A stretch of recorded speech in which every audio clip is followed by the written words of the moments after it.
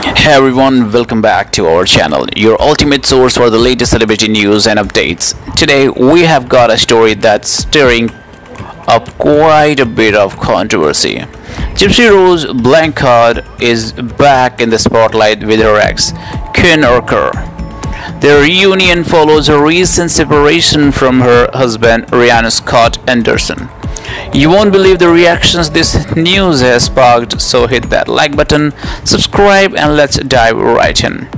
Gypsy Rose Blanchard is all in with her ex Ken Urker as she shared a photo collage showing off cute moments between the two. This comes after Gypsy's announcement in March of her separation from her husband Ryan Scott Anderson.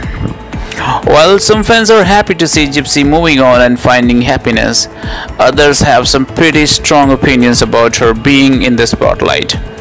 One fan commented, "Gypsy girl, just get your bag and focus on yourself cause these men just ain't it." While another said, "Why should she be famous for getting away with murder?" And it doesn't stop there. Comments like, "Why are we treating her like a celebrity? I really cannot tolerate this girl. Stop seeking media attention. You're a convicted felon, period. Why is she given a spotlight? She was in jail."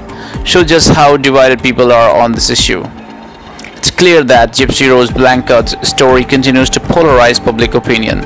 Some believe she deserves a chance at a new life, while others feel she shouldn't be in the spotlight at all.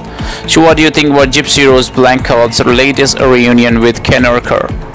Do you believe in giving her a second chance, or do you believe she should step away from the spotlight? We want to hear your thoughts. Drop a comment below and let us know where you stand on this heated topic.